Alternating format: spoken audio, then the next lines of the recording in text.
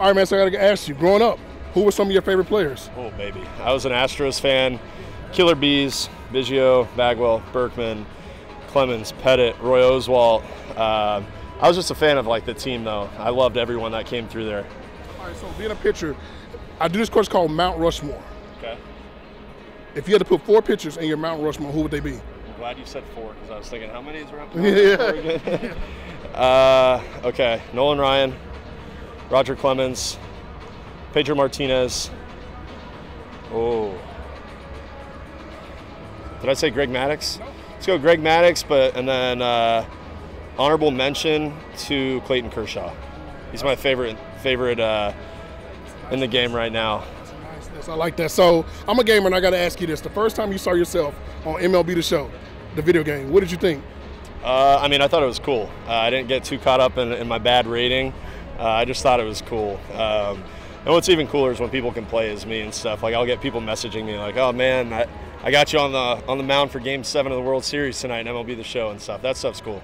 I got to ask you, man. So growing up an Astros fan, but now being on the Yankees, which you know, baseball. When you think of baseball, the Yankees. How is it to actually play for the Yankees? I mean, that's different. It's like the Cowboys, right? Yeah, in football. Cool. It's cool. My dad was a Yankees fan growing up, so I watched a lot of the Yankees as a kid. You know, obviously a lot of Jeter in the household and stuff. But it's cool. I mean, it's the best of the best. They treat you really well.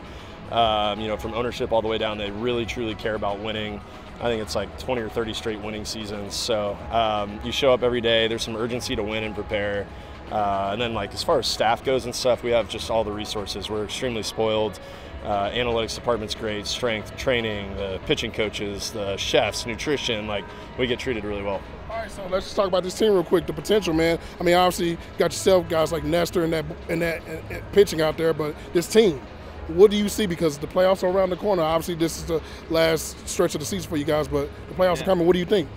Yeah, I mean, we're getting healthy, which is nice. You know, as far as the lineup goes, we've got a lot of experience, a lot of veteran players. You get DJ back and healthy. You got Bader in center field. You got the best player in baseball in Judge right now. If Giancarlo's hot in the postseason, he's a guy that could, like, literally put us on his back and carry us. So offensively, a lot of experience. Starting staff, we just do a good job of keeping our team in games. Then we have, like, Nestor, Sevy, and Garrett with, like, true ace potential where they can take over games. So yeah, I mean, I like us all the way through. We have a lot of depth, and I think that plays in the postseason. All right, a few more questions. So, favorite baseball movie? Ooh. Major League is one that, like, when it's on, I'm going to watch every time. The Sandlot growing up was my favorite, though. Okay, so let's just say they did a Major League 2025. And let's just say somehow, some reason, schedules didn't work out. You couldn't be in the movie, but they're going to have you in the movie. You got to get an actor to play you. Who's going to play you? What's the guy? I get a lot of comps to the guy from I Love You Man and Forgetting Sarah Marshall, Jason Segel, I think it is. I get that one a lot, so I'll let him play me. Okay, last question. So, you know, now everybody's doing things with walk-up music and different things like that. So I got to ask you, the song is named after you. Any artist performs a song, who would you want to perform the song for you? And it's named after you. It's your self-titled song, and it's your walk-up song to the mound. That's a really good question. Right now, my walkout's by Led Zeppelin. I like having something that, like, everyone can enjoy. You know, it's not just about me. I want the vibes of the park to be good. Who have I been listening to a lot lately that would be cool? Oh, man. You know what? I'm going to go with Kygo, like a little DJ, upbeat, tropical house vibe.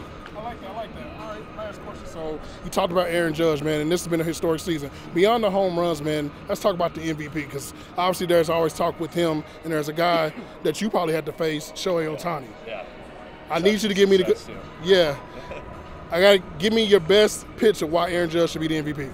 Yeah. Okay, well, first off, Shohei – the guy's a unicorn. I don't even understand what he's doing, how he's doing it. Like, I see stats on Twitter and stuff that they just keep getting more and more crazy. But I had someone the other day basically say, like, dude, at the dish, he's like Matt Olson, and on the mound, he's like Luis Castillo or something. And I'm like, man, that's, I mean, two amazing players. I don't even know where he gets the time to do the meetings for hitters, pitchers, workouts. Like, what does he do? But the year that Judge's having is special. It's historical in a time where offense is going down. He's going up. He's separating himself from the pack. And not to mention, you know, we're the Yankees. I feel like we get everyone's best shot on every night. And he's Aaron Judge. He's number 99 in pinstripes. I feel like when guys come to Yankee Stadium, if they throw 92 miles an hour when they face Aaron Judge, they throw 95. So he's getting everyone's best shot. and he's been doing it all year. So that's my pitch. All right, man. Jameson, man, keep doing your thing, and hopefully by this time next year we talking about that World Series ring you got, man. Appreciate you now.